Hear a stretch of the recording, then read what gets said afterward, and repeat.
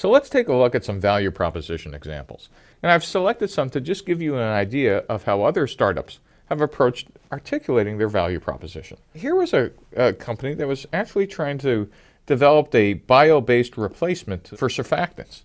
And they actually went out and understood the problem, came up with some solutions, and were trying to explain the pains and gains of their value proposition. Another example was a robotics agricultural weeding device. Now you notice here they're not talking about their device at all, they're talking about the problem. Is hand weeding of farm fields for organic crops is a nightmare. Another example, a company that was actually trying to figure out a better way to do cancer tests. And they actually try to understand what the problem was. And the problem was that cancer cells get detached and are circulating in the bloodstream. And oncologists and pathologists are trying to figure out whether their patients have circulating cancer tumor cells. And their features match the pain and the gain.